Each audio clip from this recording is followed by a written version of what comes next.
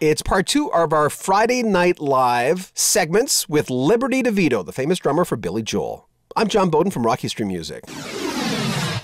Just before he released the book, he was our special guest on Friday Night Live, and we thought we'd clip this into smaller segments. You can see the whole thing on our website. Just look it up. I think we talked to Liberty over an hour. There'll be links to the book in the description of this video. Here we are with the great Liberty Devitto. But, you know, in the film, you say something, you preface, you mentioned scenes from an Italian restaurant. You know, one of the greatest album tracks that was never a hit. But, for instance, with a track like that, wasn't there a part of you that kind of went, like, this is a Journey song? Because, I mean, it's two kids growing up. But wasn't there something, like, you listened to that and said, you know, there's something going on here? Well, we knew it was good, but how good? I mean, we were a blue-collar Long Island band. Yeah. And how that...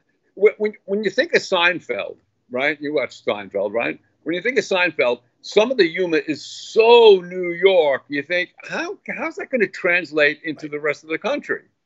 Well, obviously it did. I guess everybody has the same kind of story, just in a couple of words that are different, like mountains and instead of canals, and you know. So it did translate, and which was amazing to me. I got another one here for you. Are there any Billy Joel songs that you heavily contributed to during the writing, arranging process and changed for the better? Yeah. Only the Good Die Young is one of them. It started out as a reggae song. And, you know, and I told Billy, I said, the closest you've ever been to Jamaica was Jamaica Station where the train stops on Long Island. You know, we got to think of a different way to do this, you know. And then I started to do the shuffle thing. Yeah, how'd you come up with that little fill in the beginning? Because before you answer, our son was 8 years old and he was starting to really play drums for 5 hours a day. One day, some older kid said, we're going to play Lady Madonna, Only the Good Die Young, and I forgot the third one. Goes downstairs and he's got his sticks. Remember, he practices all the time. 16 now. He comes up to me and says, who is this Liberty Devitto guy? And he's done this to me with several drummers. He says, what the hell? Because he couldn't figure it out. He finally got it. But how'd you come up with that? Was it just spur of the moment or what? Well, here's the deal. You ready for the secret? Now, this is one of the secrets of the book, okay? Okay?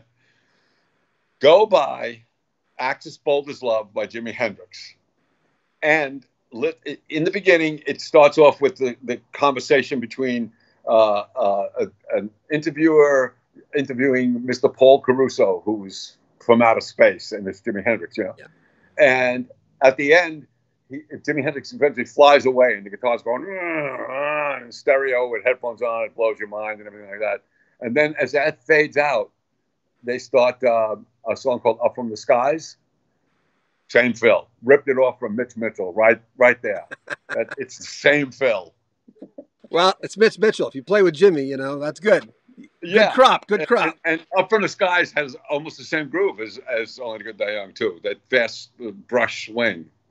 Oh, my God. If you want to see the whole segment of our conversation with Liberty, the links will be at the very top of the description of this video.